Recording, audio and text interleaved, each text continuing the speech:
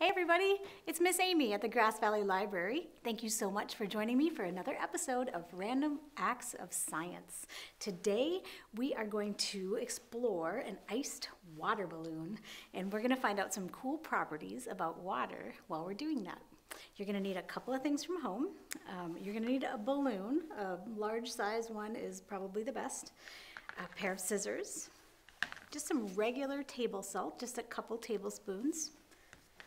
You're going to need a spoon to get that salt on there, and then it's not required, but some food coloring is going to be really helpful to help us see what's going on inside this frozen water balloon. So this experiment has two parts to it. The first one you have to do in advance. You're going to need to take your balloon, fill it with water, tie it off, and put it in the freezer overnight. And when you take that out of the freezer, you're going to have a great ball of frozen ice. And this is what we're going to do the dissection on today. So part two is going to be adding some salt and food coloring to this and finding out what's going on inside this frozen ball of ice.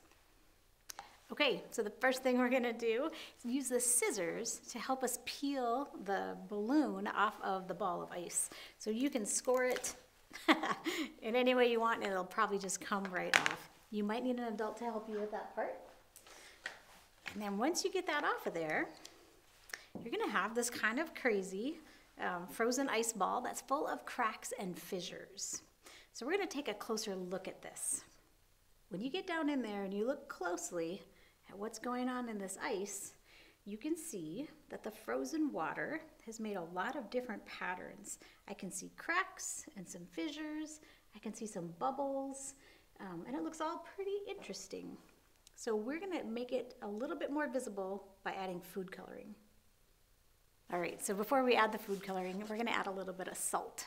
So what's happening with the salt is the salt helps lower the freezing temperature of water. So it's going to make it melt quite a bit faster.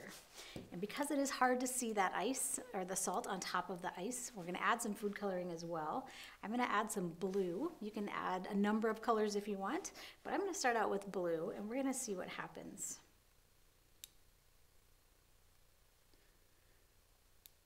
Mine is looking a little bit like a brain right now, which is kind of gross, but also very cool.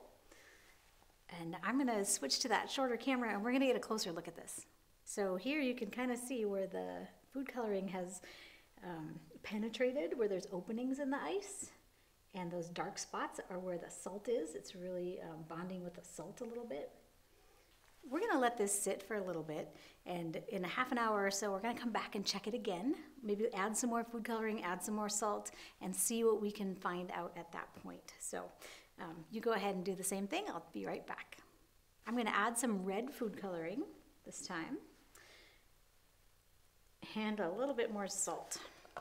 See if we can speed up this reaction here.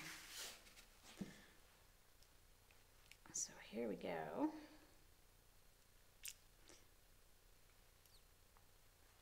All right, this thing is looking really ugly right now. It looks pretty cool. I can see where the salt is starting to melt things, and I can see where things are starting to seep inside.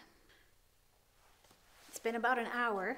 We're going to see what happens one more time when we add some more food coloring and some more salt. So I'm going to sprinkle this guy again. I'm going to try some yellow food coloring, see what happens. Really interesting.